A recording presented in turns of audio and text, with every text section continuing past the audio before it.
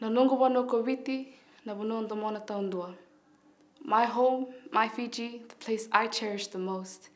Multicultures woven from coast to coast, consisting approximately of about 300 small isles, brown skin, bushy hair, pearly white smiles.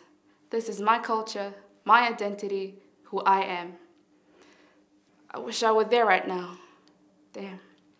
But here I am in the land of the long white cloud, trying my best to become one with the Kiwi crowd.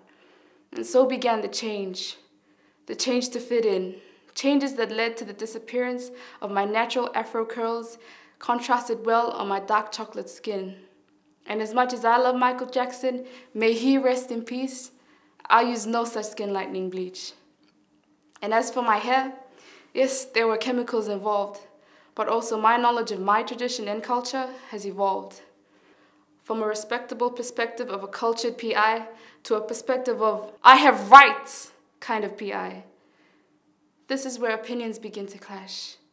I start to think deeply, slowly twirling my invisible mustache. Follow the tradition of my elders passed on from generation to generation, or realize my rights as a human and fight with such frustration. But to be honest, I don't think I want to fit in. Because if it means throwing away my respect for my culture and my elders, then it would be the worst of my failures. Failures to keep my culture and its tradition tattooed in my mind and in my heart. For it was my culture and its tradition that modeled me into who I am today, like fine art. And as I deliver this poem to you, I hope with all my heart that I have made a breakthrough.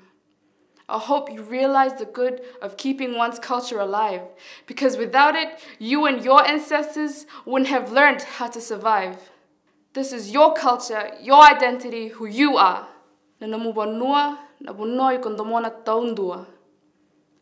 Your land, your home, the place you cherish the most.